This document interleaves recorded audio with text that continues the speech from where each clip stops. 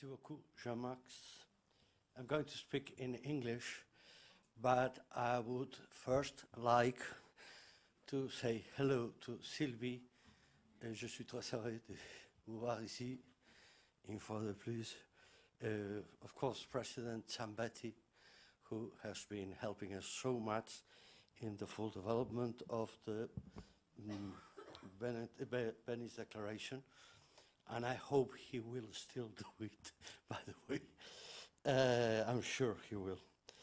Renata Kasmarska, focal point of the family of the Department of Economic and Social Affairs. Susana Camarero, yo pienso que es una gran adquisición para la Declaración de Venecia, y no me corresponde decirlo, pero pienso que también para ELISAN de la Generalitat Valenciana.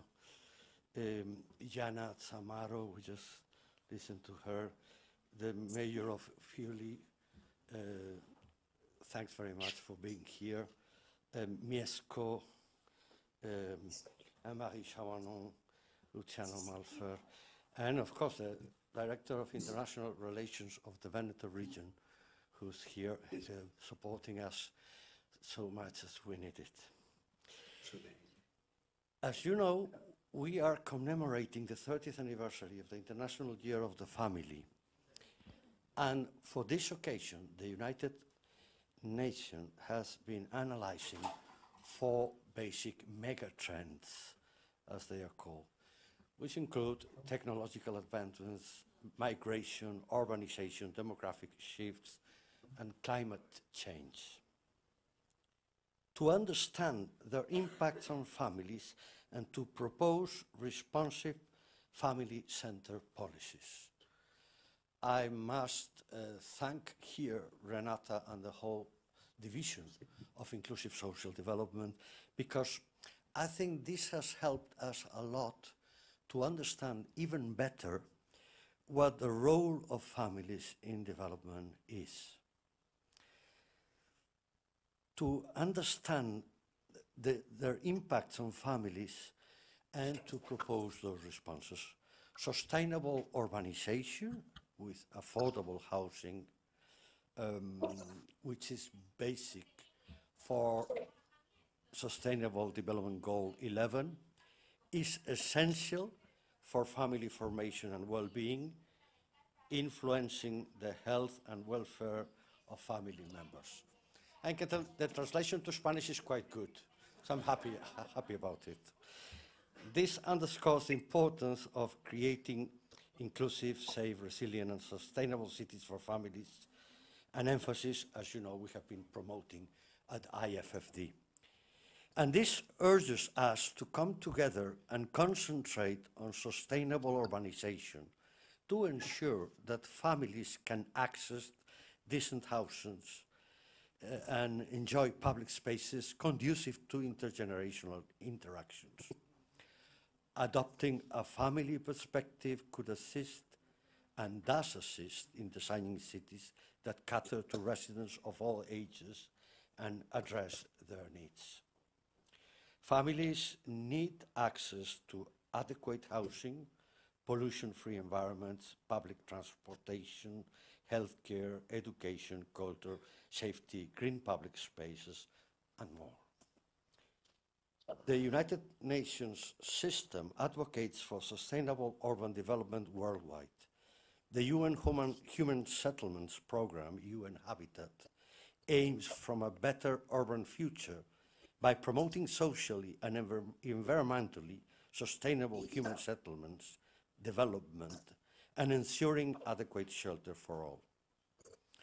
The United Nations system-wide strategy on sustainable urban development supports member states in investing in sustainable urban development to achieve the 2030 agenda through collaborative implementation of the new urban agenda.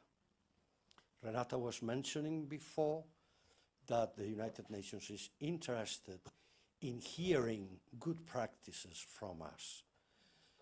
If I may, I would add that we should be interested in knowing very well what the UN has said about this action-oriented new urban agenda document which mobilized member states and stakeholders to drive sustainable urban development at the local level, envisioning participatory cities and settlements that promote civic engagement and prioritize green public spaces conducive to family well-being.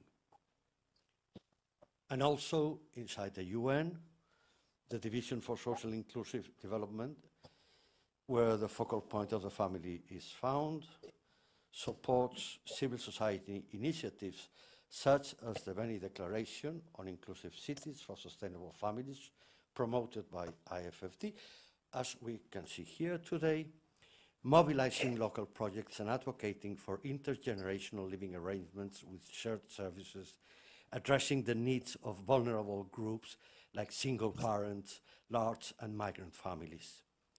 This project targets cities and territories aiming to actively contribute to SDG 11 by being inclusive of sustainable families and responsive to their needs.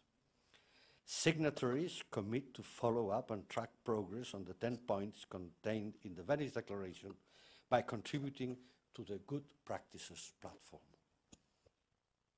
Currently, 237 territories, including cities and regions, have joined the Inclusive Cities and Sustainable Families project by signing the Venice Declaration. Signatories pledge to monitor progress on the 10 points of the Declaration according to urban area competencies by contributing to the Good Practices platform.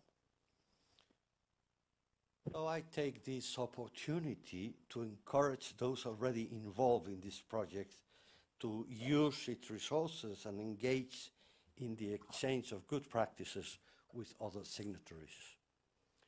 To those who haven't yet signed the Venice Declaration, I invite you to consider participating in this initiative. Let me add that to the 2 new signatories we had so far, the city of Rio Grande do Sul and the city of Barueri in Brazil, will be further increased here tomorrow by the accession of the Generalitat Valenciana, to which I take this opportunity to publicly congratulate from here. We support the new urban agenda, therefore, and advocate for integrating an intergenerational perspective in designing family-friendly cities. Secure urban environments are crucial for children and youth to attend the school safely and access recreational opportunities, including sport facilities. Accessible transportation, as I already mentioned, mobility are essential for all generations, including older persons, young people, persons with disabilities, and families with children. We also emphasize the importance of grassroots efforts, particularly locally sustainable initiatives. Participatory budgeting, allowing city residents to vote for projects enhancing urban living, such as playground construction and public utility infrastructure, is vital. Encouragingly, members of our project have implemented participatory planning methodologies, collecting spatial data to enhance social cohesion among migrant, displaced, and host communities. And I want to take this opportunity to announce my firm commitment, as some of you already know, to dedicate myself from now on in a more prioritized manner to the training of young people in advocacy through courses and other academic activities, for which I offer myself in your respective regions. We already have a good number of universities with which we are going to collaborate, and our aim is to ensure a more scientific and professional future to address the many challenges that the future poses for European and global families. Let's work together more livable, green and sustainable cities for all generations, advocating for long-term public-private partnerships to invest in affordable housing, infrastructure, and public green spaces for urban families worldwide. We have just presented our annual IFFD award to a Korean civil society institution, the Blue Tree Foundation. And I would like to conclude with a definition of sustainability that their president gave us in their acceptance speech. We will work for a sustainable future if we preserve the living memory of the past, the critical vision of the present, and the unyielding hope of the future. Only this combination of the three elements will allow us to continue advancing without a nostalgic view, without routine, and without fear. Thank you very much.